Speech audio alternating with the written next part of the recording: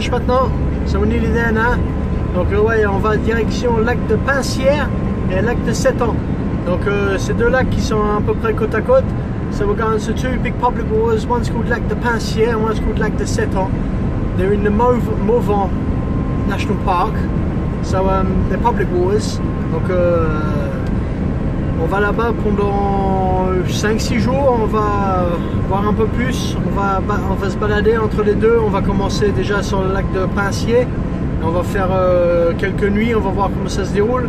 Mais apparemment, après nos contacts, le lac de Etang, il y a quasiment pas d'eau, quoi. Donc on sait qu'il s'est fait une 26 communes sur le lac de Pêche, j'ai du mal à le prononcer. So I know there's been a big comment out of this lac Pêche. Apparently there's not a lot of water there, apparently the water level is really low, but my contacts have said there's been a couple of big fish out there. On Lac Etang, there's one where the water's quite low on. Lac Pêche apparently is okay. So yeah, we've got another about 50 minutes to get there.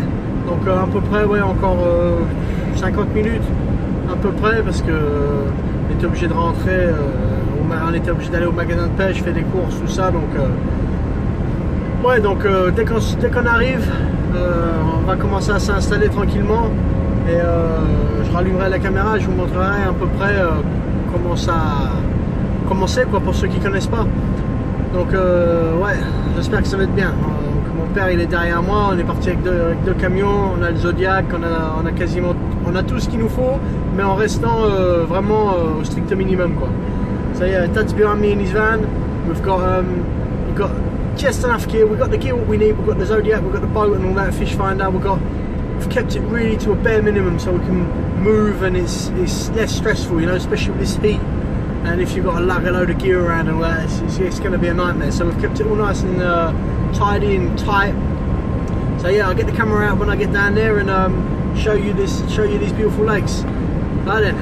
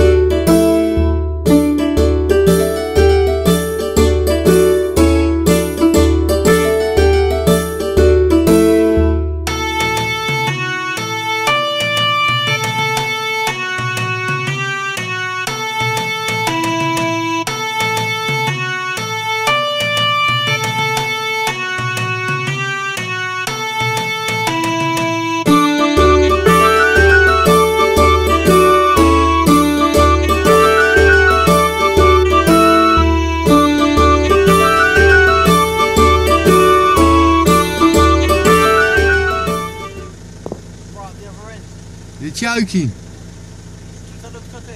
L'autre côté. Oh, on va aller là-bas. Bah oui. Je te suis, hein.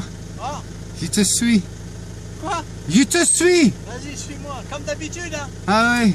T'es comme un mouton qui suit le berger. Voilà, nous sommes arrivés. We're here now, lac de Pêche. How do you say it then?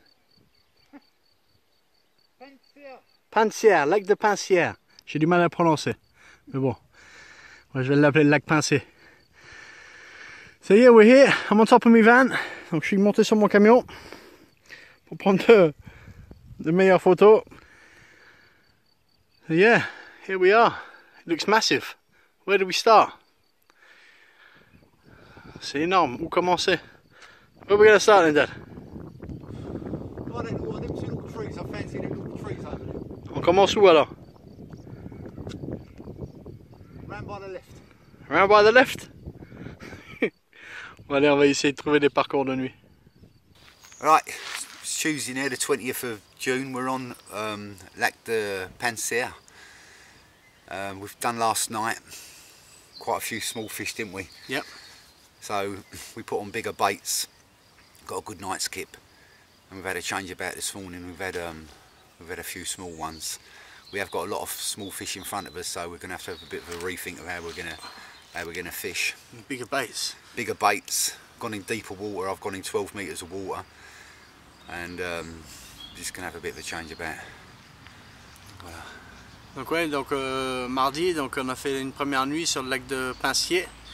Donc énormément de petits poissons comme on savait. Donc on a changé un peu de stratégie. On est parti chercher un peu 12-13 mètres d'eau avec des appâts un peu plus gros, donc des 24 mm, voire des doublés de 24. Donc pour le moment on n'a pas de départ là-dessus, mais la journée on s'amuse quand même avec des petits bonhommes de neige, tout ça, à faire des petites. Parce que qui sait, on a un collègue qui a fait une quarantaine de poissons pour une 26 communes, donc ça pourrait être sympa. Donc ouais, il fait très très chaud. Donc ouais, ça va être une bonne petite session. Ouais. It's very hot. It's around about 32, 33 in it. So yeah. It is very hot. It's anyway, going to get hotter. Well, we've got a couple of fish we're going to show you. We'll show you the lake and the swims of the post we're fishing. Ouais, donc on a quelques poissons là dans l'épuisette à vous montrer à peu près le genre de poissons qu'on a fait. Hein. C'est pas des gros poissons, c'est des poissons de quoi, à peine 1 kilo, un truc comme ça. Mais c'est vraiment des jolis poissons. Donc on va vous montrer ça tout de suite. Right, let's get them little fish out. Eh? Yep. A small one, Uncle. You caught the common.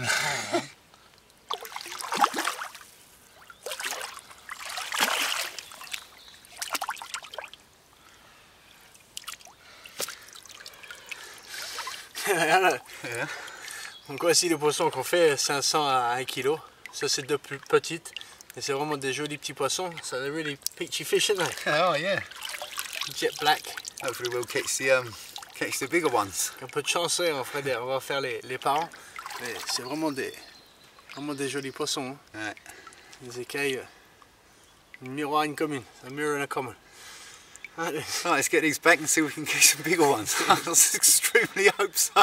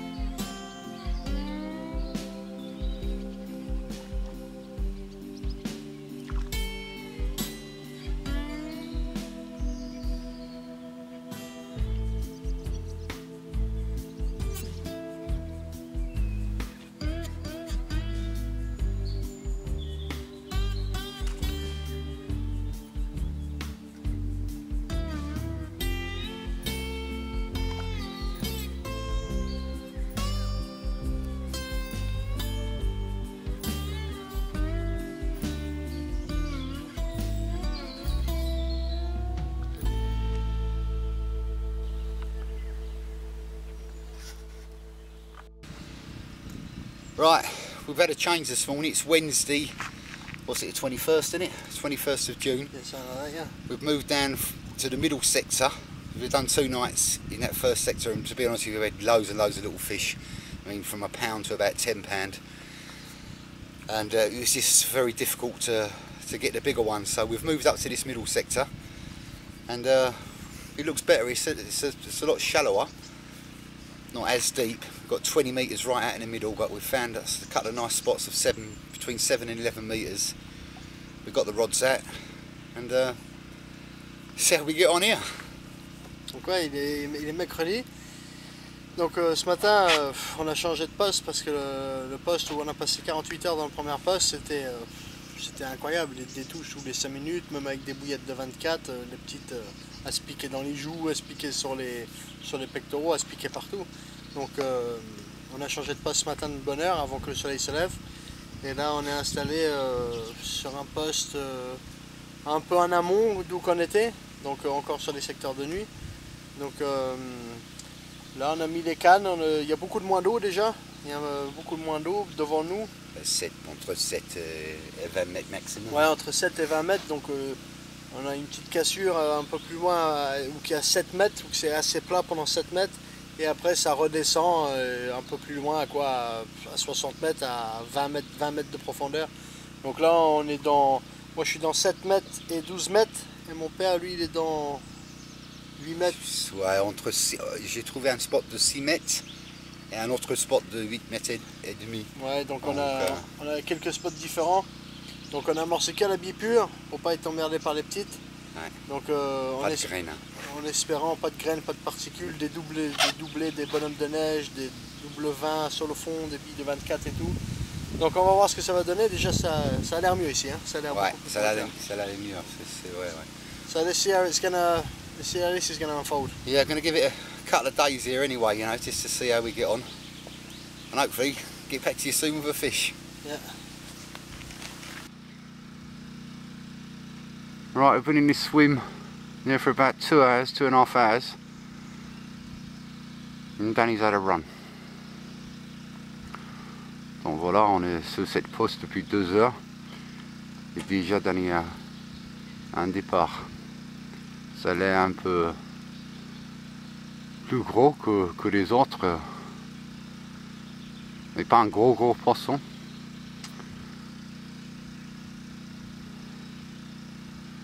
Parce que l'autre poste, c'était vraiment un cauchemar avec tous les petits, des très jolis poissons, mais très difficile de pêcher pour les carpes, quoi, les plus gros carpes. Yeah, so at last, looks like Danny might have a half decent one.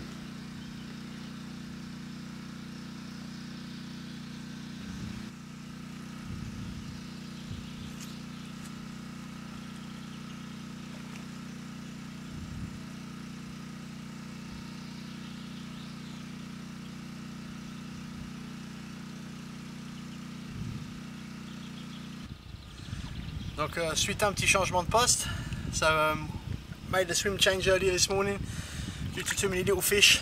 And first fish, donc le premier poisson, changement de poste à cause des trop petits poissons. Donc là on a une stratégie complètement différente. Les gros bonhommes de neige avec que des billes pures. Et un super poisson qui est tombé sur un amorçage de une vingtaine de red spicy fish. Donc ouais, over about 20 red spicy fish boilies, and there she is.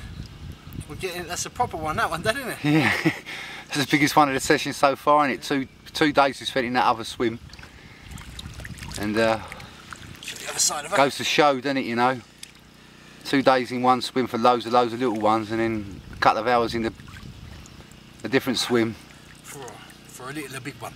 Yeah, well this one is a big one for us at the moment, ain't it? Ouais, donc après avoir fait énormément de poissons de 1 kg, bah, quand j'ai vu celle-là arriver à l'épuisette, on se comprend, pour moi c'était un monstre. Yeah, after catching all them small ones, and this popping up, it was like a 50 popping up at the net. I'm gonna let her go now. La remise à l'eau de cette poisson, elle nous a bien remonté le moral, celle-là, on en avait besoin.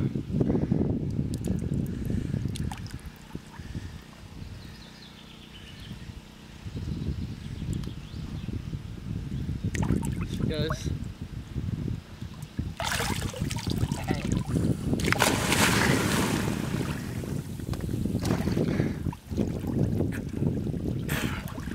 Happy.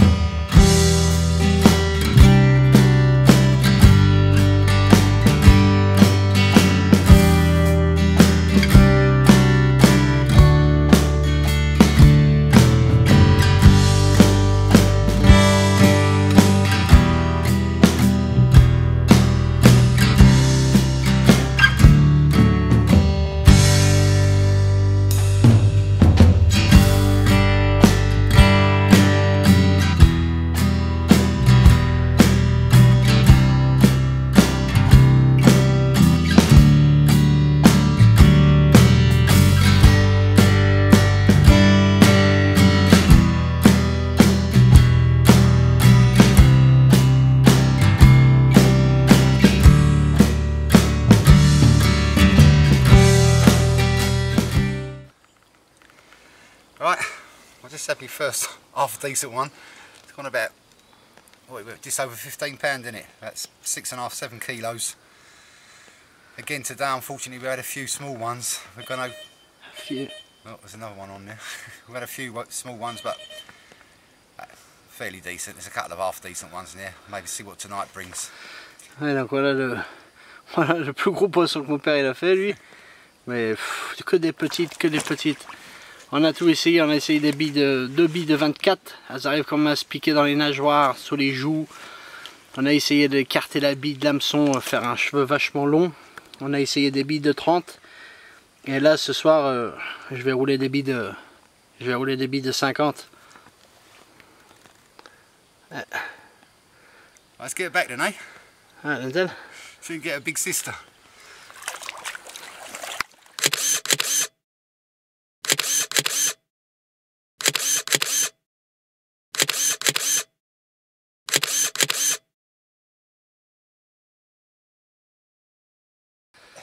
Donc voilà, à peine relâché la petite,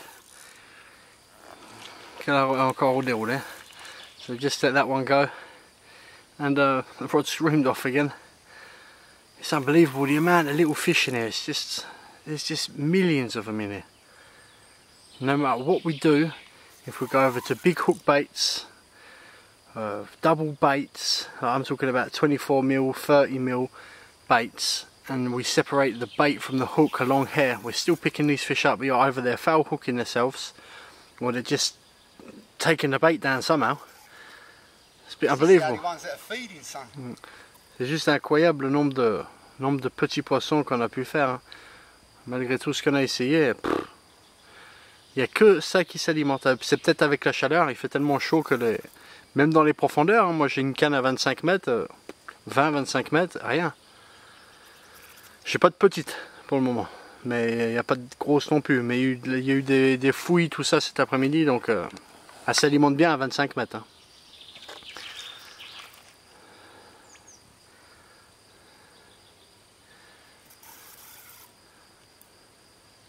You snagged you, ain't it, mate? Let's get you on that little snag. Oh, he's got himself in a right pickle, look. He snagged him. Yeah.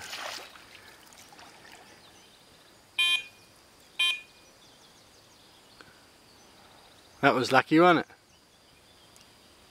Il fait que des conneries. 500 grammes, mais c'est un chevenne, non? Non, c'est une miroir. Tu vois? Ah ouais, piqué sur le côté, voilà, regarde. Look at this. Don't count that one, fouled up. Regarde, ces Amita catches them. Voilà comment mon père, il arrive à les prendre.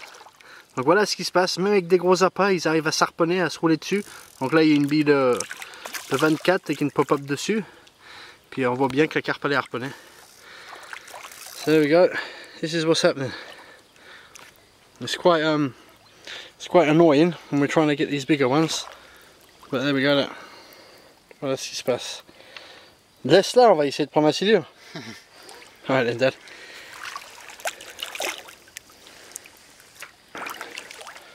On va essayer de pas trop l'abîmer. Try not to hurt it too much.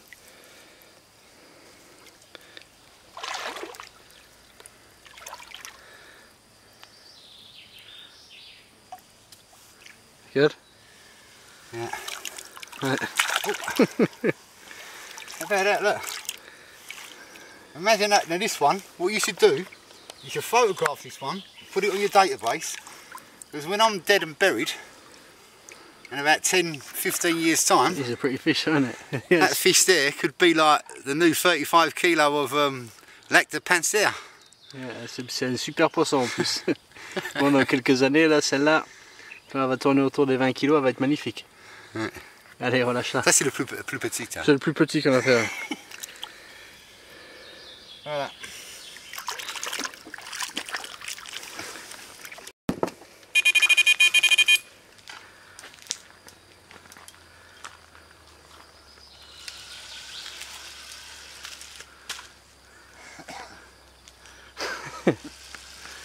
Literally just let that one go and the other rod's gone.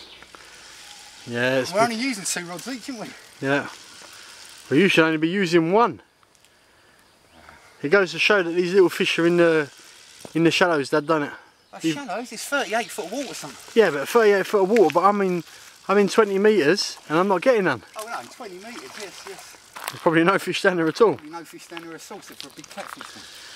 Donc ouais, dans les peu profonds, mon père il fait des petites, mais moi, regarde, celle-là elle est encore plus petite que l'autre, je crois bien. This is even smaller than the other one.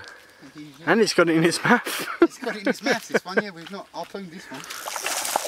Celui-là, il l'a carrément dans la bouche.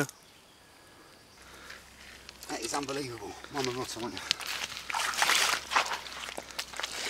Yeah, it's got it in the mouth, look. Yeah. Pulling me strings, mate.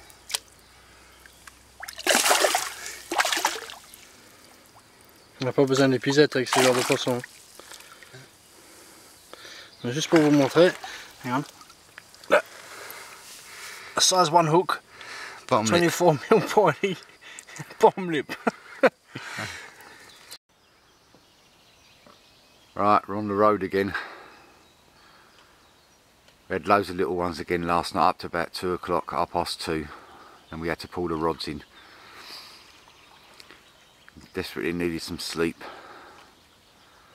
We're going to move on now and see if we can get some bigger fish, because we just can't get them. We rolled up some 50 millers last night. We got some base mix and we rolled up some 50 millers and we used double 50 millers and we still managed to catch them. They still managed to somehow hook themselves up to about 10-12 pound, but loads between 4 and 7 pound.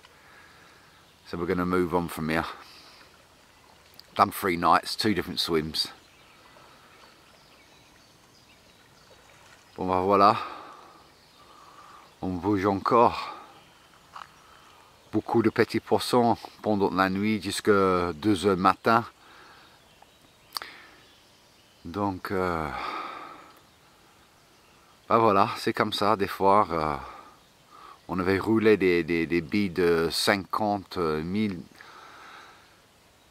et à soir, pardon, on avait pêché 2 billes de 50 000 et c'est toujours pareil. Toujours des petits entre 2 et 5 kilos.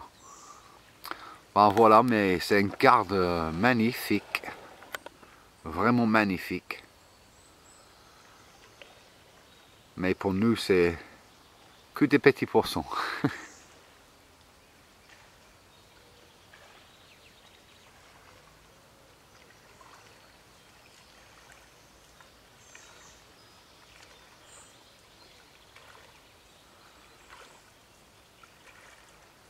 Allez Dano, plus vite ça.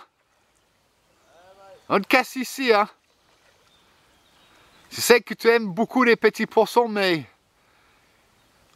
Le lac des Pimps. Le lac des Pimps, ouais. On a renommé le lac des Pimps quoi. Mais il paraît il y a pas mal de gros poissons, mais nous on ne trouve pas.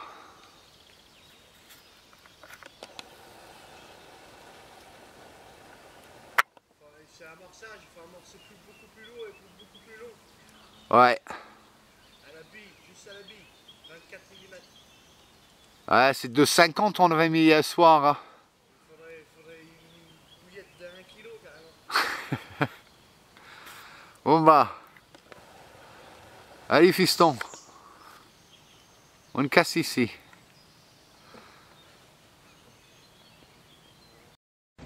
So here we are. Donc voilà, un petit changement de planning. Donc on a quitté le lac de Pêche.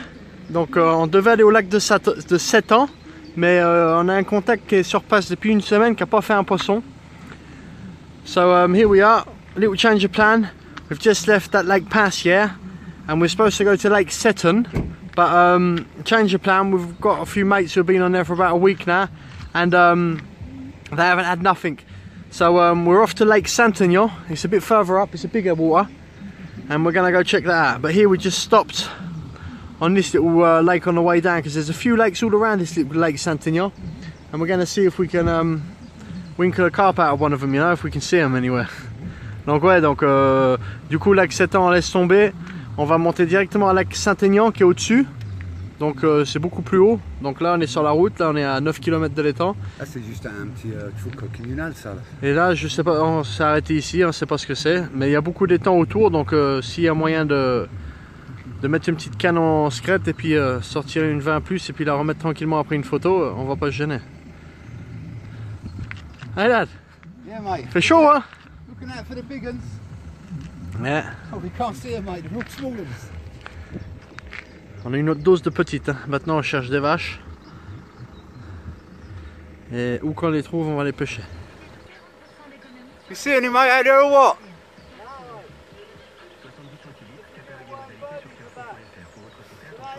Alright, let's get on the road then. Qu'est-ce pas ta gueule, hein?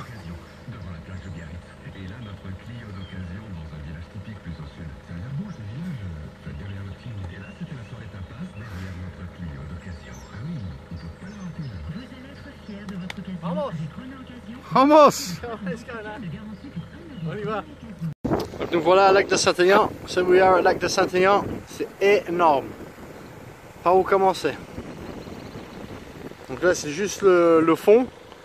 Donc nous il faut qu'on remonte côté barrage parce que le secteur de nuit est côté barrage. Donc c'est énorme, it's massive. So we've got to go up the other side. This is just the back bit. C'est dans le fond du lac, derrière le lac du barrage.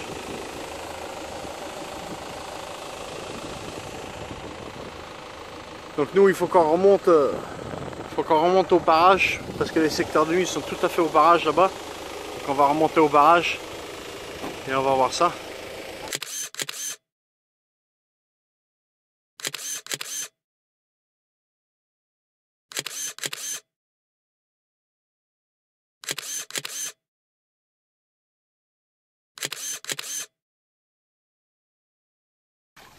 Right, we just found a new swim.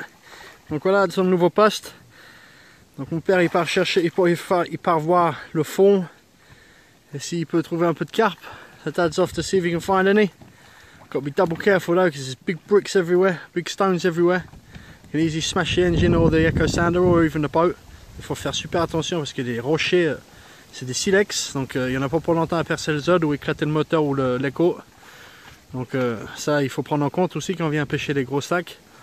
Donc demain ils annoncent un gros orage, donc après 2-3 jours de grosses tempêtes, après 2-3 jours de chaleur, là ils annoncent un gros orage, donc quand c'est comme ça il faut vraiment regarder où que tu vas pouvoir laisser le bateau. S'il n'y a pas d'arbres autour qui risquent de tomber, il faut toujours penser à la sécurité. So yeah, there's a big storm due tomorrow, so you always got to be careful that you're safe, that the boat's safe out the waves. The swim you're in, there's no big trees what can fall. There's trees around us but none what can fall, and if one did fall, well it wouldn't do no physical damage, it'd only do material damage to the vans, but they're insured and the rods there be out of the way. So then, let's see if my dad can get out in this boat, because he's a bit of an oddie. He's gone right down the margin. On va voir si mon père il arrive à décoller avec le bateau. Parce que...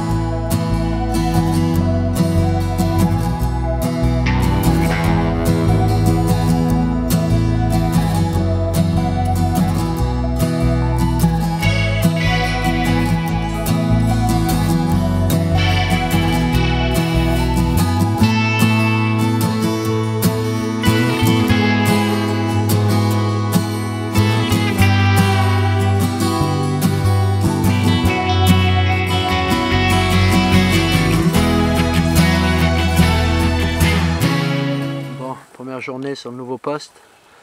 So first day. Just come into the evening. Dad's had a launch. We've been watching fish head and shoulder over our bait for the last round about the last half an hour. Donc mon père il vient de faire un départ sur l'amorçage là. Et on les regarde depuis tout à l'heure, ça fait une bonne demi-heure qu'on les voit marswinguer au-dessus de l'amorçage. On savait très bien que c'était une question de temps. Donc là, celle-là vient de dérouler. Donc on a sauté dans le bateau tout de suite. Parce que devant nous, il y a des gros rochers. En fait, on pêche juste derrière les gros rochers, quoi. Derrière les gros rochers, dans à peine 3 mètres d'eau, c'est très propre. C'est du sable. Donc on pêche juste derrière ça, quoi. Donc au lieu d'essayer de les ramener par-dessus les rochers, on sort avec le bateau. So yeah, where we're fishing is just on the back of some of these great big rocks, and it's about, you can see the marker just there, you know.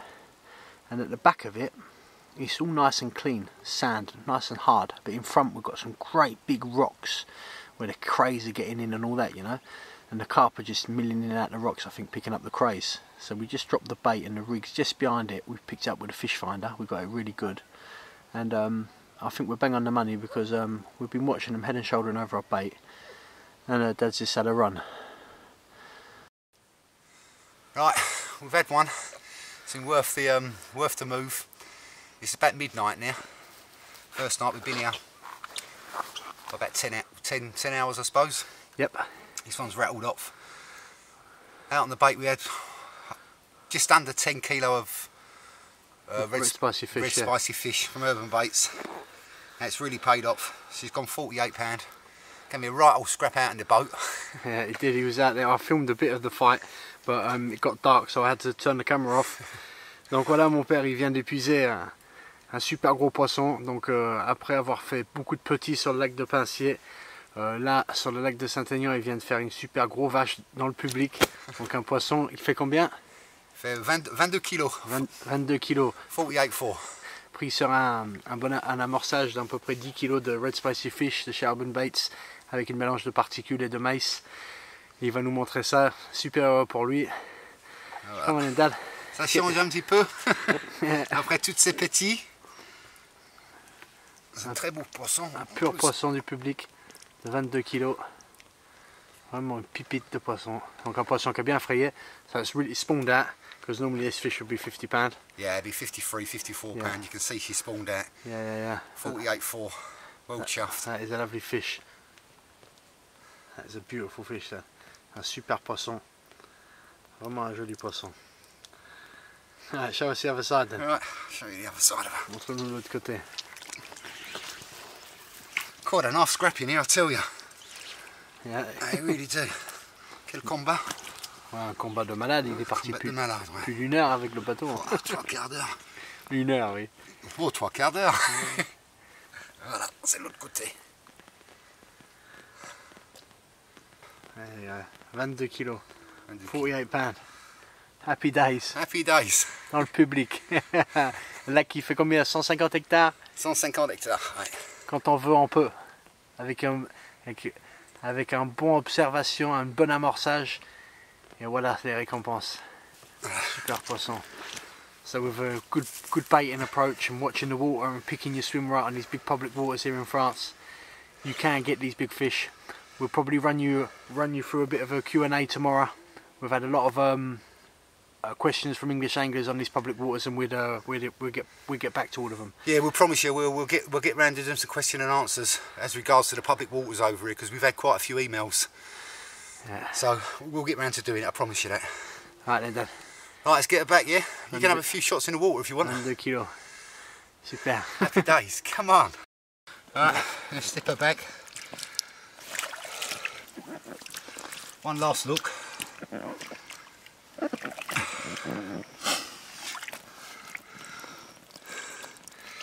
Fishes. Super poisson. Super poisson. Nice one, Dad. The right picture of a fish. On va remettre sur l'eau. Hein. Yeah. Well done, Dad. Super, papa. Allez, relâche-la. So look at the top of it.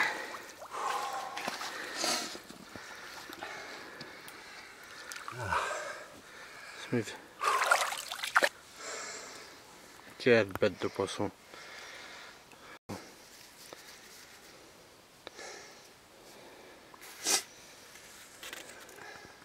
Voilà un dalle.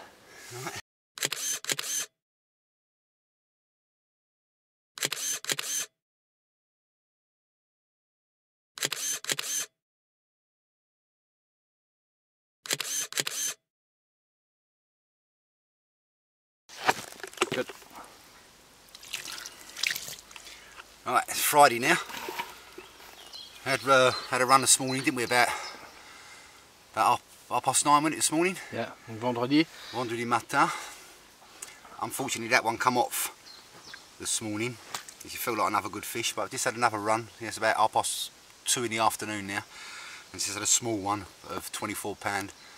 Yeah, 12 kilos, c'est ça? Le deuxième départ ce matin pour mon père, ouais, la première il a décroché ce matin. Et là, une de, ouais, autour de 12 kilos. 11-12 kilos. Ouais. Voilà.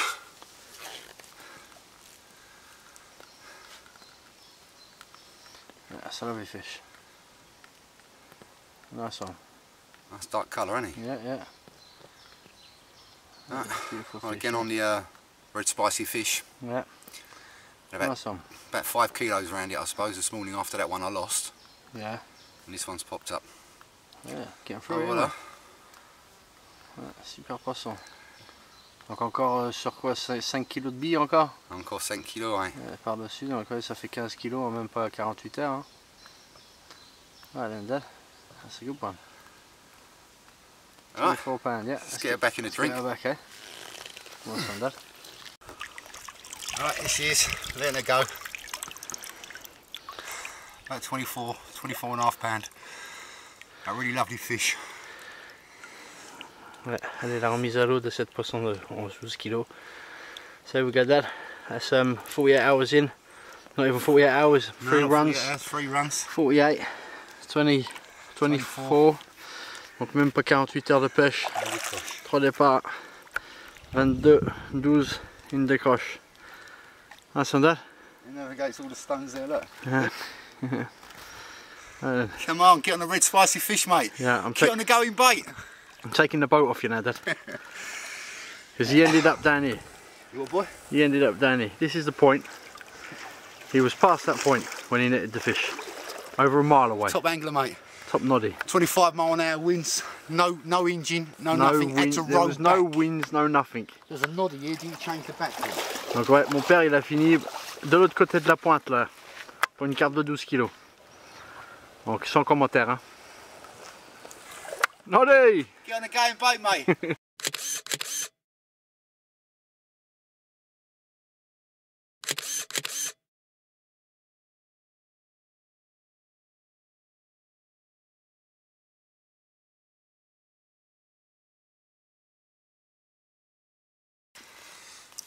Right, it's about 3 o'clock in the morning, early hours Saturday morning. And I've just done another small one. Common this time. 25 pound.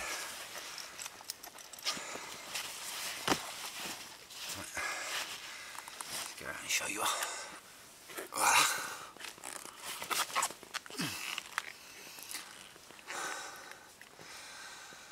Voilà. 25 pound common.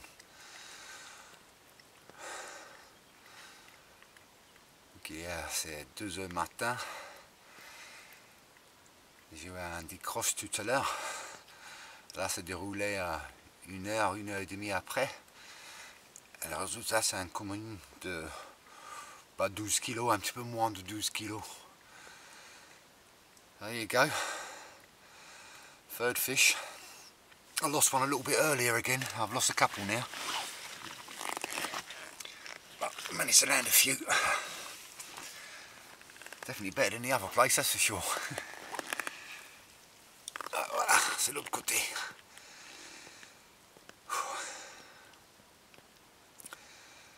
Happy days. Right, let's get it back, see if I can get another one. Oh. Right, take 2. The runners, I don't even know what time it is, it must be about 9, mustn't it? It's earlier. It's earlier than 9, yeah? Another take, another common, and this one's half a pound smaller than the other one, 25 and a half. It was 26 of one during the night, I think, yeah, I think it was. This one's 25 anyway. And voila.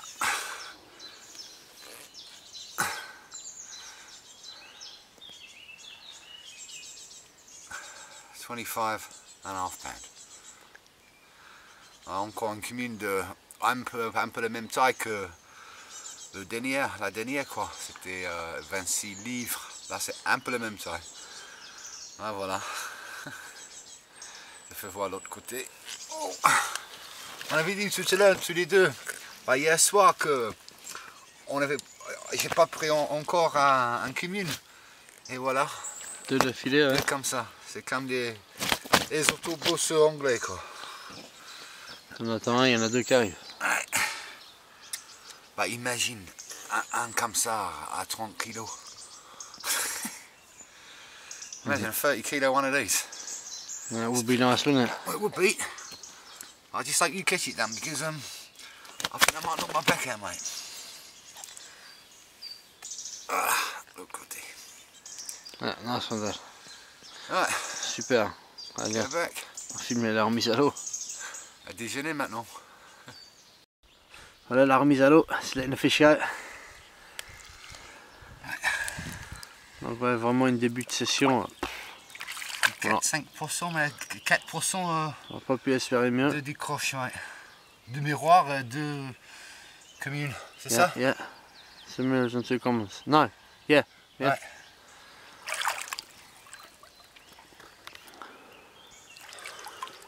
Voilà, Sandal. There she goes.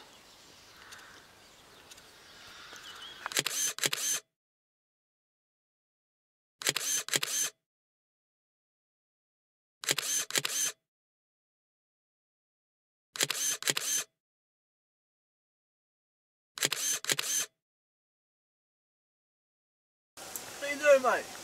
How's it going in, Dan? Yeah, it's going great. I've had 10 now. Up to 64 pounds. Still blanking, mate? Yeah, still letting you play with your passes, mate. Pas terrible. Get on the go and bait then, mate, eh? Oh, but...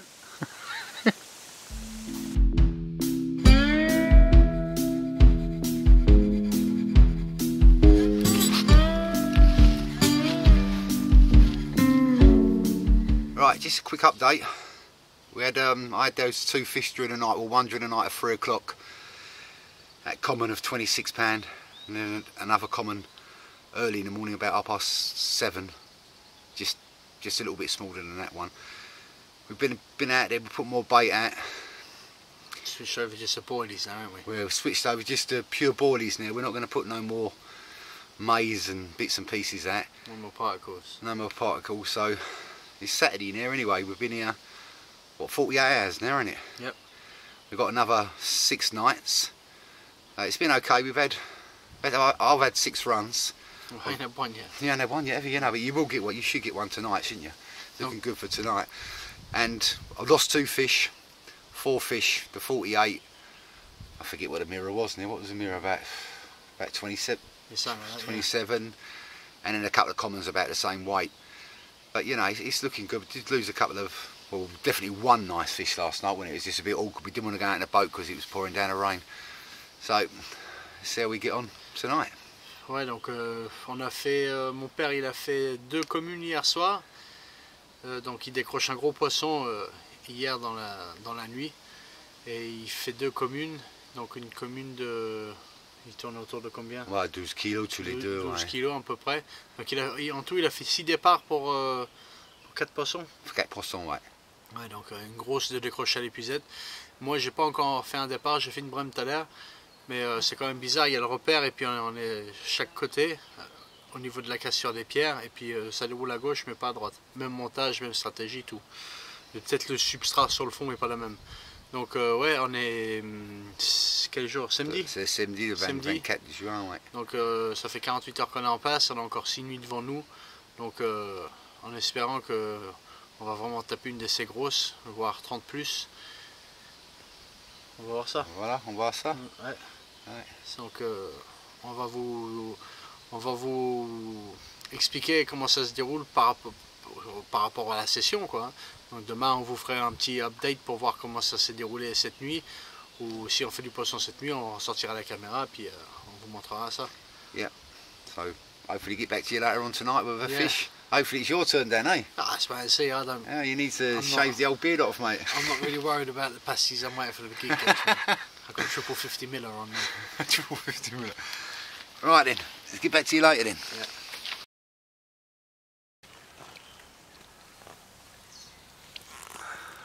Right, she's a bit lively. She's been in the steam for 5 or 6 hours. 22 pounder, really beautiful fish. Look at the scales on that. Look. Let's see if I can show you the other side.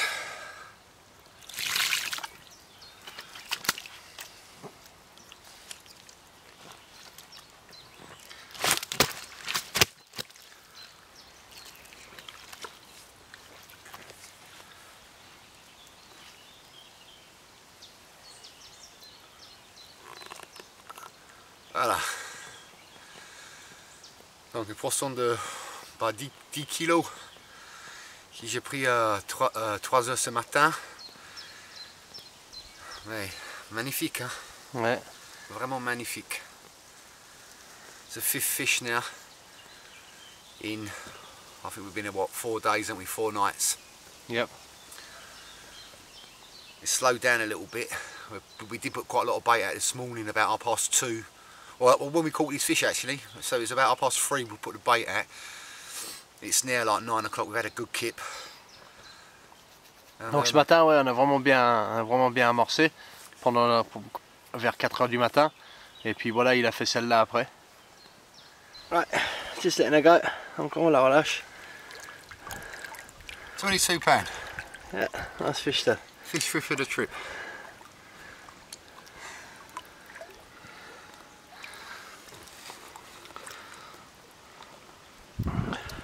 Baby. Another one on a red squid, mate. Watch yourself.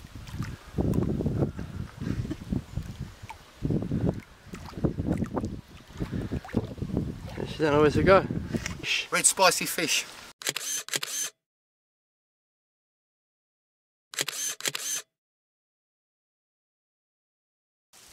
Right, it's Monday morning. Sunday was very quiet, all during the day we didn't have nothing, and this one rattled off this morning about 3:30. Really nice fish, it's gone 32 pounds. And I'll ice her up and I'll show you her. Ouais, donc dimanche très calme, et là lundi, magnifique poisson de lac, super fish. Ouais. De Belzicaya. Ah, elle est magnifique. Magnifique, hein. Vraiment magnifique. 15 kilos. Sûrement jamais vu un hameçon dans sa vie. Ouais, à mon avis, hein. Absolutely stunning fish. Came on a red spicy fish, top of a white pop-up, about 3:30 this morning. With about 2 kilo of bait round it. I didn't put a lot of bait round this one because it's slowed down a little bit, down it, over the last couple of days. Yeah. Since it's got cooler. Since it's got cooler, yeah. Maybe it's a little bit of a change in water temperature. We're not really sure, but the wind's hacking back in here again now. Donc depuis quelques jours, on gratte quand même pour faire des touches, suite à la température qui a baissé un tout petit peu de l'eau, mais pas beaucoup, ça a peut-être joué, puis le vent qui a tourné, mais qui est revenu vers nous maintenant. Donc un peu moins d'amorçage sur celle-là, mais super poisson. Je te fais voir l'autre côté. À ce côté-là, elle est encore plus belle, this side's even better. Chuck me a Scales on that. water over it then. Look at that.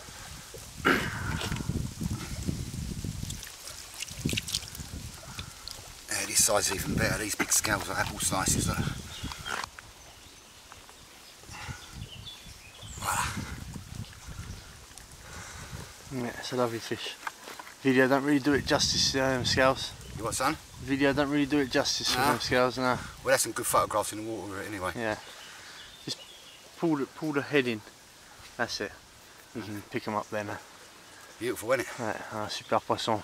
Sur la vidéo, ça fait pas ressortir les écailles, mais on sortira les photos par-dessus, vous allez voir. Un super fiche. Dans le domaine public. Lac de Saint-Agnan. Ouais. Ah, sans date. 6 fish now, 8 runs. Ouais, 6e poisson, 8 départs pour mon père. Moi toujours dans l'attente du premier poisson. Ouais. Mais on va changer de spot aujourd'hui, peut-être que ça va être de mon tour. We're going to change the spots this way. I'm going to let Danny go in for the last 4 or 5 days on the spot that I was on. I'm going to go on his spot, show him how to catch him, you know. Yeah, he's going to try. Right, let's get some footage in the water. Shots, yeah? Right, just releasing that fish. Voilà, joli poisson. Absolutely fantastic fish, isn't it? Magnifique poisson, du lac public. Beautiful fish out of these public waters here in France. Donc malgré des fortes chaleurs, une pêche très compliquée, mon père arrive quand même à sortir son épingle du jeu. Il enregistre 8 départs pour 6 poissons. Moi qui est à côté, pas un fish. So even though it's hot and the fish inside, that's at 8 runs for 6 fish. He's really ripped it up this time. And it ain't over yet. C'est pas fini encore. No, it's not over yet, son. It's just the beginning. There she goes.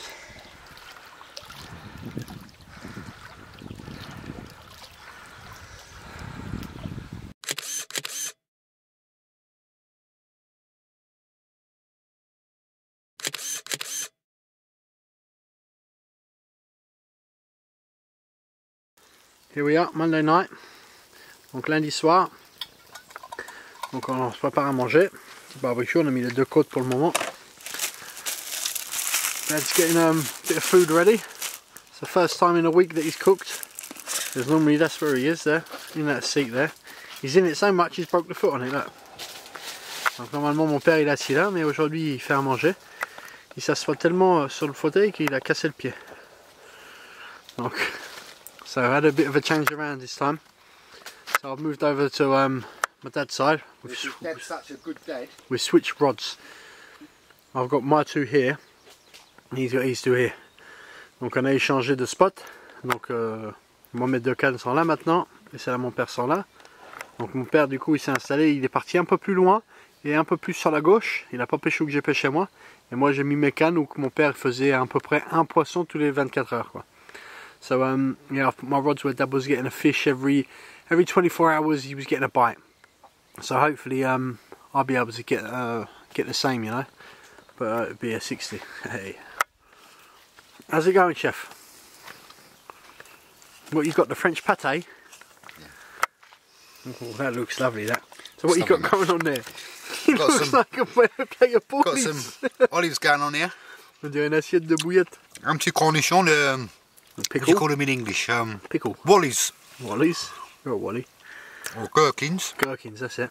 And some smoky bacon. Cheese puffs. Jobs. Bit of and bread. Patty foie. What do you call foie in English? Liver patty. Bit of bread. Looks lovely. Wait for the barbecue. Little aperitif, you know. Yeah, where's mine? Yours in here, mate. That's not very nice of you, is it? Let's get on the munger. Spread my patty, mate. Got to have your strength up tonight then. You're going to catch a fish tonight. Yeah. Catch a fish or find a big tree to jump out of. Right there. Save the memory card for me £80. On va casser la croûte. Allez, ce soir c'est le soir. Je vais décapoter moi. Tonight's the night.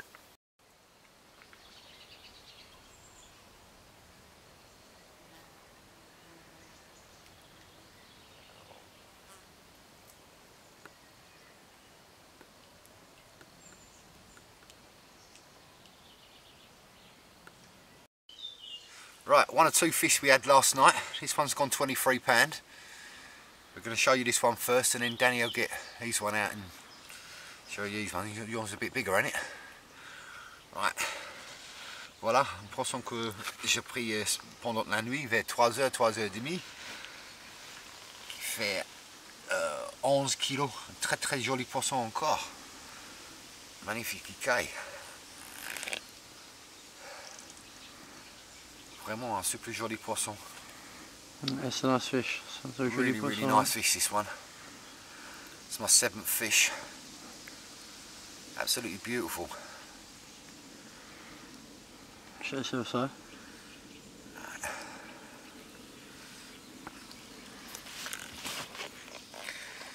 been well behaved. Loads of nuts. Nuts then.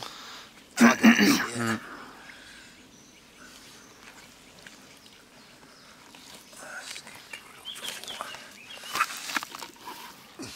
Beautiful fish, look at them scales. Look.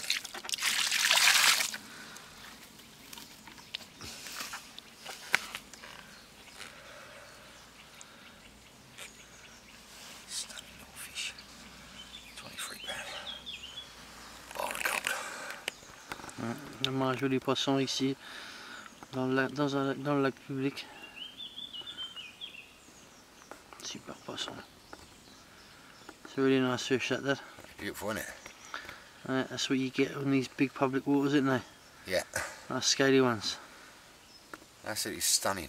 £23. Imagine that when it's £50, son. 50, £60 if it ever makes that. Even £40. Yeah, absolutely beautiful. Imaginez un poisson comme ça autour des 20 kilos. Ils y sont là. Ouais. Quelques photos? Ouais, quelques photos. Get a few pictures now, eh? Yeah. Right then. Donc voilà, poisson de 13 kg. So here we go. First fish, £26. C'est mon premier poisson après 5 nuits. Donc pas une grosse, mais c'est un poisson. Not a lump what I was after, but it's a fish. Yeah, so fish was taken on an IQD rig. Rod off. Donc poisson pêché sur un IQD rig. Un départ de fou. Alors, quelques photos dans l'eau maintenant. Get a few pictures in the water. It came about an hour after my one, didn't it, that one? Yeah. Let's get a few pictures in the water.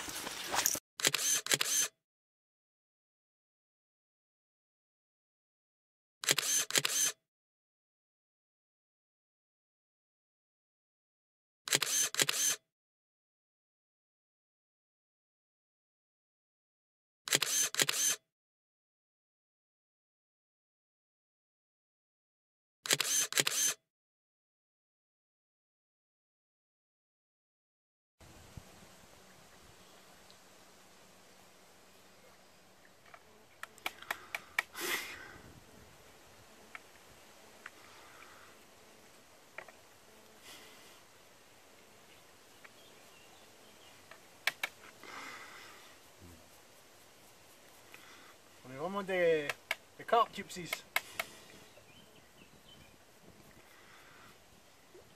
C'est important après quelques jours au bord de l'eau de se raser et puis se faire une petite santé. Hein. It's important to have a nice shave, brush the old teeth and all that after a few days on the bank because you feel a bit grim after a while. You'd have to change your pants as well, Dan. I ain't got none on, mate. Right, that's it. We're on the last night now. We're going to do one more night here and then we're going to move on to another lake. Donc là on fait une dernière nuit sur le lac de Saint-Aignan, donc ça nous aurait fait 6 nuits. Et après on va sur notre dernière destination. Yeah, the last night here tonight. Then we're going to go up to an hotel for the night. And then we're off to another lake for the last sort of 2-3 nights, isn't it? Yeah. We've done all right here. We've had 10 runs for 7 fish. For 8 fish, you caught one, didn't you? Yeah, I caught one, yeah. Last night, who knows, we've gone a bit heavy with a bait, you know. It should be good, yeah. Should be good. Donc, ouais, combien de poissons? Donc on a fait une dizaine de départs, à peu près, non? Dizaine de départs pour 8 poissons. Dizaine de départs pour 8 poissons. Ouais. Donc une semaine très compliquée pour ma part parce que moi j'ai pas réussi à me mettre sur le poisson pour X raisons, impossible. Et bon, j'en fais une hier soir, encore une dernière nuit. Mais bon, 8 poissons pour 6 nuits de pêche. C'est pas mal, ouais. C'est pas mal, donc un poisson de 22, c'est ça? Ouais. 22 kilos. Et malheureusement, comme tous les pêcheurs disent, hein, un gros poisson qu'on a décroché à l'épuisette, ouais, ça, la deuxième nuit, elle était dans l'épuisette quasiment. Et il y a eu grosse miroir, un petit malentendu. Et puis la carpe, elle n'était pas rentrée entièrement. Elle est ressortie. Et pendant le combat, quand on a essayé de la ramener, elle s'est décrochée. Donc un poisson estimé autour des 30 kilos. Quoi. Ouais, ouais. So yeah, we lost a real big one. Dad lost it. Second night, yeah. Second night, yeah. We didn't go on about it, but a big fish, it ended up half in the net. And it managed to get out the net, it went fully in. and my dad played it for another 10 minutes and the hook ended up popping out, but it was a 60+ mirror. But easy, yeah. There's so many rocks out in front of us. yeah.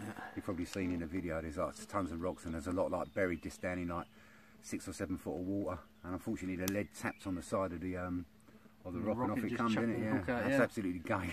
But I can't complain, I've caught some fish, I'm alright. Ouais, pour l'accroche du gros poisson, il y a tellement de gros cailloux devant nous que bah, cette fois-ci le plomb n'est pas tombé. Donc quand la carpe elle est repartie dans les fonds, bah, le plomb se tapait contre des gros cailloux et le plomb bah, a éjecté l'hameçon, puis c'était game over, quoi. Never mind, yes. Donc la dernière nuit, droit croisé que ça va être big fish night. Hopefully you see us tonight or in the morning. See me tonight, big 60-pound mirror.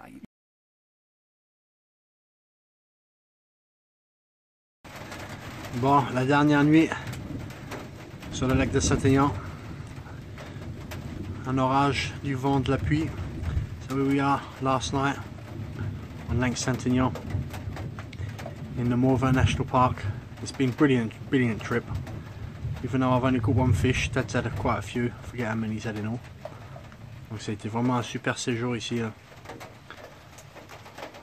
Vraiment on a fait des jolis poissons. Et là il y a un orage électrique. So there's an electrical storm going on. Donc voilà le lac de barrage de Chaumeçon. So here we are, another venue, another big public water called Lac de Chaumeçon. So night fishing permitted on this one. Donc pêche de nuit interdit. Mais on va voir comment c'est. Un super barrage. It's a lovely public barrage again. So we're headed down into the corner what the wind's blowing into. And we're just skirting about, ain't we, Dad? Donc nous sommes à la recherche des carpes, donc on a suivi le vent.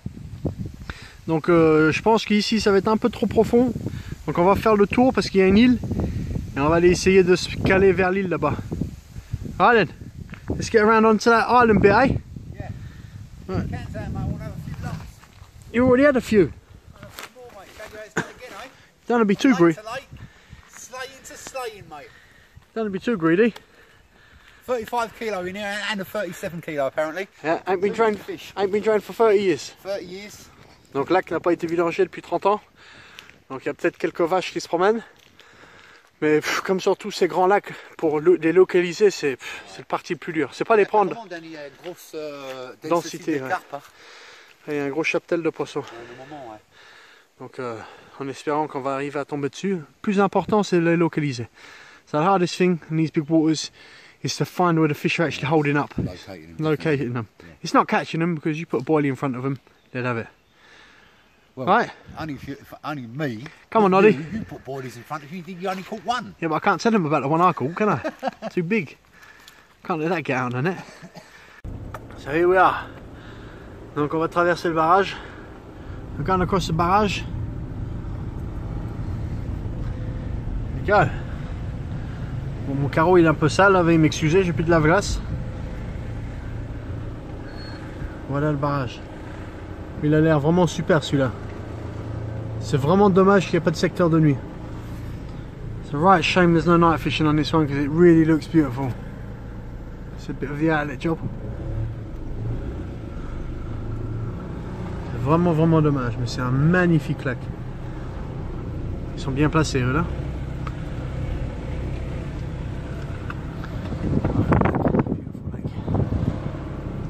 Oncoming traffic. C'est peut-être la deuxième voiture qu'on croise depuis 25 km.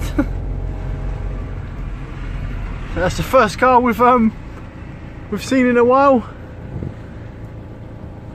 Yeah, it really looks nice. I hope we're going to be able to find these fish and get on them. Donc j'espère qu'on va pouvoir les localiser et vraiment les prendre pendant 2-3 jours là, même si on pêche pas de nuit quand on arrive à les localiser, parce que là les journées là il fait jour jusqu'à 11 h et puis à 5 h il fait jour, donc ça va vraiment être quelques heures. Si on ramène les cannes, si on arrive à se mettre à un endroit où on est discret, on va tenter de pêcher de nuit. Allez, let's try and find a swim. Voilà un des galères pour essayer de trouver les petits coins tranquilles, des marches arrière. So here we go, just been up a wrong path. Made Dad a reverse all the way down. luckily he done it. He probably put his glasses on to see out of his wing mirrors. Donc il a sûrement mis ses lunettes pour pouvoir faire un marche arrière parce que... Oh, il me dit de m'arrêter. Right then, let's see if we can turn this around without eating the ass. On va voir s'il arrive à faire demi-tour sans taper la maison. Donc il y a une voiture derrière, donc personne ne sait quoi faire. There's a car behind. He's letting you pass. That's the way forward. Have it, mate. Come on in, Daddy. Reverse your car down. Merci.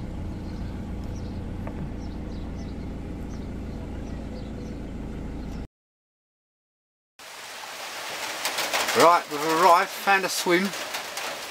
Looks really nice, absolutely pouring down. It's another great big lake, 130 hectares this one.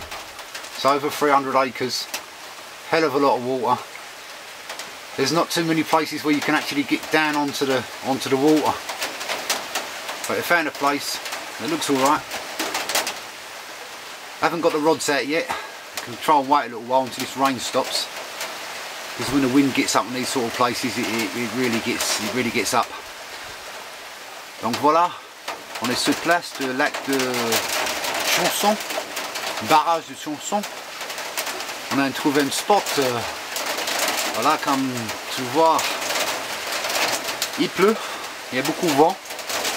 Donc on va attendre un petit peu avant de sonder en face de nous, quoi. Mais apparemment il y a une grosse densité de carpe ici, des gros, plus de 30 kg. Apparemment il y a une carpe de 35 kg qui a sorti et un autre qui faisait 37 kg 4. Donc des gros poissons, quoi.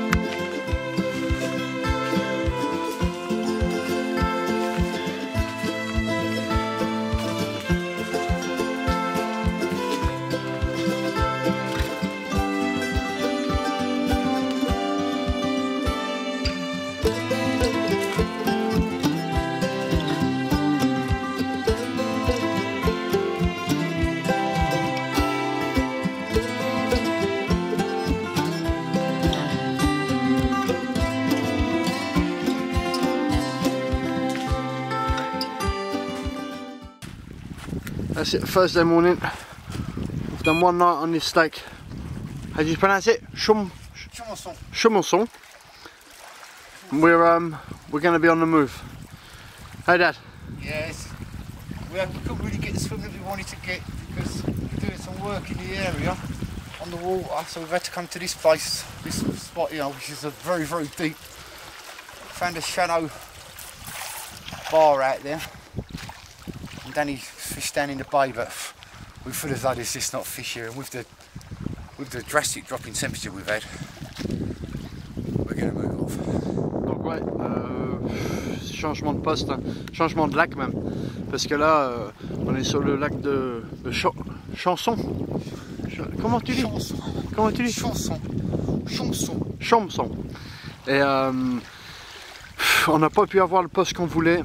Là on pêche, j'ai tenté une petite baie moi, pour ma part, une petite baie, mais il y a tellement d'eau, il y a beaucoup d'eau, il y a pas de... Mon père il pêchait une petite barre là où il n'y a pas trop de fond. J'ai même pêché une vieille maison, une vieille cave qui se situe près de la pointe là-bas là, mais rien. Et puis avec la chute de température et puis l'eau qu'on a eu hier, l'eau elle était à combien quand on est arrivé l'eau? Elle était au départ qu'on est parti. C'était 31. 31. C'est 19. 31 et puis là c'est rendu à 19. Donc le chute de température, on sait comment ça fait avec les carpes. Hein. Elles n'aiment pas ça, puis elles se mettent à un niveau qu'elles aiment bien, puis elles ne bougent plus pendant quelques jours, tant de se réadapter. Donc nous on va aller essayer les canals. Hein.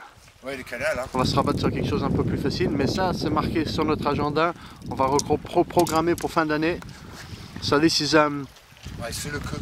Yeah, right down the other end. So this is going to be just put back a bit, eh? We'll come back towards the end of the year, maybe. Maybe September. Yeah, and we just bring the 2 boats, and we're going to go off sector somewhere, aren't we? The thing is, you can't night fish here as well. You're taking a bit of a chance. We did night fish last night, didn't we? But yeah, it was all right, but it's a bit risky. Yeah, for a €90 fine. €90 fine, yeah. Also, you can get your fishing gear confiscated as well, you know. Yeah, if the guard's a bit of a lad. Bit of a Ronnie and Reggie, you know. Bit of a Ronnie and Reggie, like the one we come across the other day on the other lake, eh? Yeah. Donc ouais, donc on a pêché la nuit cette nuit. Donc on a pris le risque de le faire, mais il n'y en a pas vu de garde. Donc tant mieux. On n'a pas fait de bruit, on n'a pas foutu de bordel. On laisse que des empreintes, des traces de pas. Allez, une petite pause de la pêche, little break. We're in a little village. On est dans une petite commune, on va aller boire un petit café pour se remettre en forme. So we're gonna get a nice cup of coffee just to regroup a bit.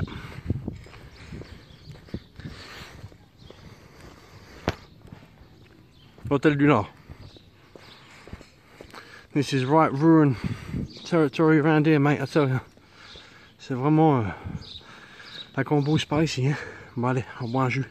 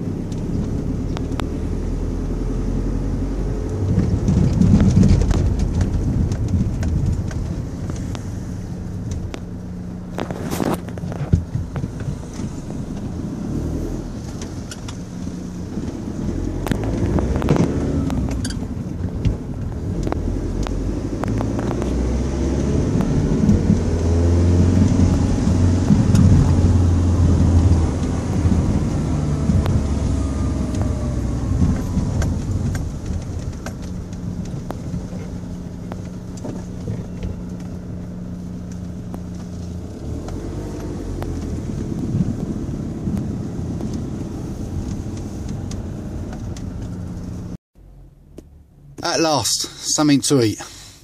Enfin, quelque chose à manger. Donc on va aller à etang de Vaux. C'est pas très loin d'ici. On avait annulé les canals et des rivières parce que avec la flotte qu'on a eue depuis les dernières 48 heures, ça va être difficile à pêcher. Donc on va finir le dernier nuit ou peut-être deux nuits à etang Vaux. Donc on est pas si loin. Encore 10 km on est là.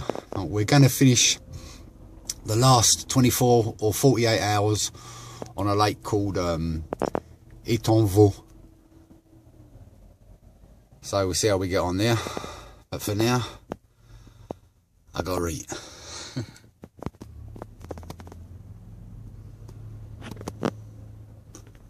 And there's Danny over there doing exactly the same thing. Et voilà Danny, il fait exactement la même chose. Quelque chose à manger. Et puis, etang Vaux.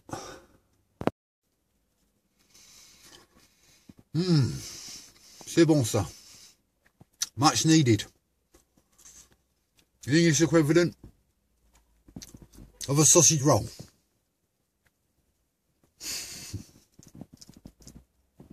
You got your lights on, mate? Yeah, it's just being careful, you know, so people like you can see me. I've done all my memory in my camera. Yeah? Yeah, in my phone, you know. Alright then, Winkle.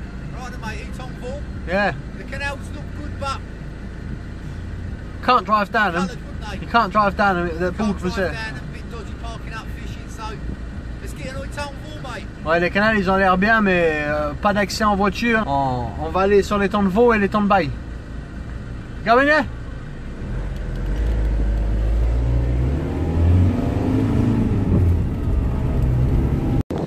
Voici l'étang de Vaux. Ça dit c'est l'étang de Vaux. Et après il y a le dig. So you got the dig. Voici l'autre, l'étang de Baille. So two beautiful big lakes. Massive lakes. Avec des énormes étangs fédéraux. Que sur celui-là de Vaux on peut pêcher de nuit. So this one we can night fish. Let's try and find the sector.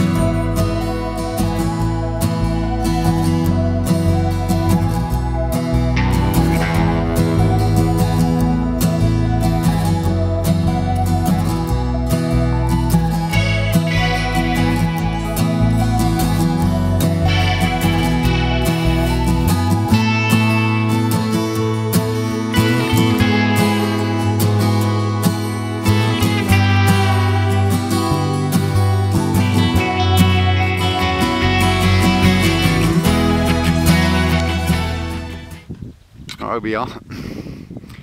As you can see, the vans are a little bit back from the swim. If we pan around there, we're going to sleep in the vans. Again, you can't night fish this one, but we're going to play it by ear. And this is the swim. We're about, I don't know, 80, 100 yards away from the swim, donc vers 80 mètres au poste. C'est sous le camion. Voilà. Là, j'ai pêché là.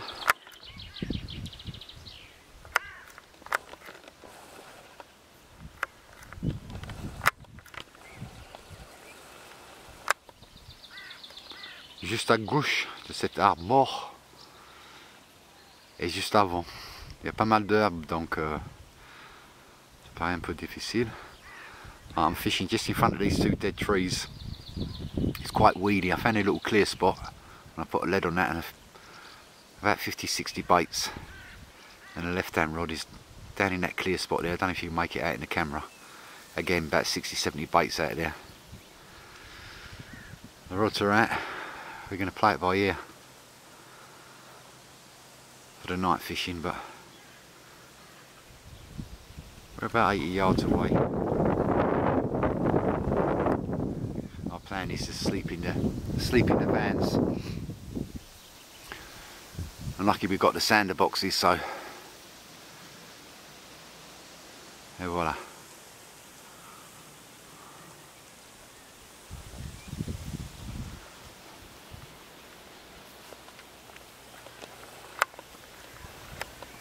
Et voilà, c'est bien raison. On est en train de casser la croûte. We're just about to eat boiled potatoes, corned beef, chicken and a pork chop. Donc un peu de poulet, des patates, un peu de corned beef. Nickel. Right, let's get on it then, eh? Yeah. Hopefully get us on form for a big lump tonight. Let's come around that way. Looks nice, doesn't it? Yeah. Fucker, mate. This is going to be the last night. We decided we're gonna go tomorrow. As the weather's been really against us. Ouais, c'est la dernière nuit là. On rentre demain. Parce que la météo, elle est, c'est même pas la peine. Il y a trop de vent. On peut pas sortir avec le bateau. On peut même pas tendre à la berge. C'est une catastrophe. Puis c'est annoncé encore toute la semaine. Donc on va couper 2-3 jours courts et puis on va rentrer à la maison. Voilà. Et après, direction île Cube. Ouais, après île Cube pour toi, après l'Italie, c'est ça. Ouais. Peut-être un gros ce soir, pendant la nuit, qui sait. Maybe a big one tonight. Right, it's Friday, 30th of June. We're just getting things ready to pack up. And Danny put a choddy out last night. It is very weedy out there. Presentation's quite difficult, and we're in a very shallow bay. And it screamed off. On est vendredi. La dernière nuit hier soir. Commencé avec un amorçage massif autour d'un marqueur sur une zone propre et 2 cannes de chaque côté, mais ça n'a pas marché. Donc hier soir j'ai mis 2 choddies à une distance assez correcte, 160-170 mètres, et vu qu'il y a beaucoup d'herbe, et puis elle a déroulé ce matin, donc chauffe le capot sur les temps de veau. Donc un joli poisson, on va la peser vite fait.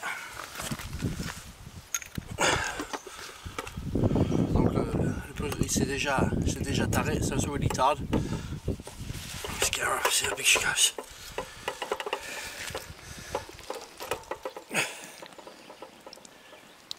£25. £25? Yeah. What's that, about 12 kilos, isn't it? Yeah. 12 kilos. Well done.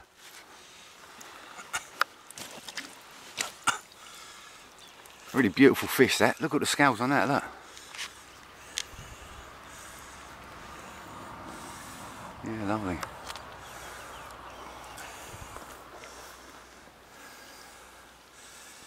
Excellent. Yeah. Beautiful. £25. That's really beautiful, that. 72 kilos qui sauve le capot sur les temps de veau. Donc une nuit à l'arrache. Impossible de sortir le zone à rien. Trop de vent. Vraiment trop de vent pour pêcher. On a quand même réussi à sortir notre épingle du jeu. Ce matin c'est beaucoup plus calme. So yeah, we couldn't get the boat out or nothing yesterday. We had to fish from the bank. That's when the real anglers come out. And I'm the only one who's caught one. There you go, top rod. Show you the other side of it. Top rod, show the other side of it, mate. Voilà, ce capot, rien pendant la nuit. J'ai très bien dormi. Il écaille un peu. Ah oui, c'est magnifique. Ah oui, c'est un écaille.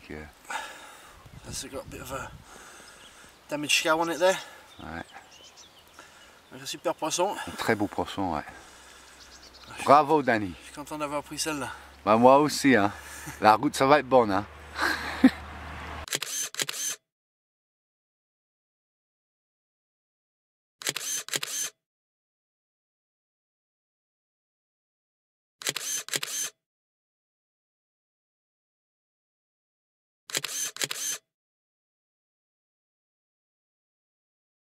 Right, well that was a nice way to finish the session. Our road trip, Danny with that 25 pounder. It's been, the first part of the session was really well when it's very hot, but as it's got colder, the water temperature's changed and it's not worked out so well.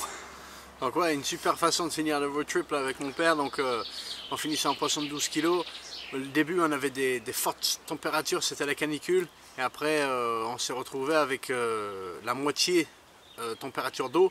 Donc ça a stoppé un peu le poisson, donc on a peiné un peu à les faire vers la fin de semaine, mais dans l'ensemble une super bonne partie de pêche.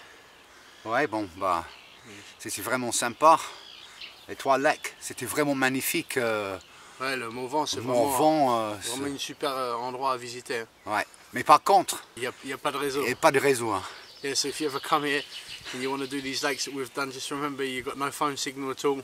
So for phoning, working your way around the national park, it's a bit of a nightmare, yeah. You've not been able to get on YouTube and Facebook, have you? Yeah. That's been a bit hard for you, isn't it? Yeah. Right then, that's it. And you're off to Italy shortly, aren't you? Off to Ilcube first, yeah. Ilcube first, and then Italy, ain't it? Yeah. Right, don't forget to subscribe to our channel and like the video, and please by all means leave your comments, and we will get back to you with a question and answers. We did promise we'd do it this time, but the last 3 or 4 days when we did plan to do it, it's just been too much rain. Donc n'oubliez pas surtout de vous abonner à notre chaîne, donc à nous soutenir, parce qu'on est une petite chaîne mais on est en train de se construire, on est à 300 abonnés, et d'aimer notre vidéo, et surtout de poser des questions. Si vous avez des questions et vous voulez des réponses, n'hésitez pas à mettre des commentaires ou nous contacter sur Facebook. On a même un Facebook avec nos vidéos aussi. Donc contactez-nous, on va vous répondre, mais surtout n'oubliez pas de vous abonner et à liker notre chaîne. Donc quasiment la plupart de nos poissons ont été capturés avec des big urban baits, et de la graine, des particules et des pelets. Et des pelets, ouais, c'est ça. Et des pelets. Ouais. Et des chodrig. Et des chodrig. We'll wash that one. Wash that pink one, yeah. Right then, see you next time. Thanks for watching. See you next time, yeah, merci.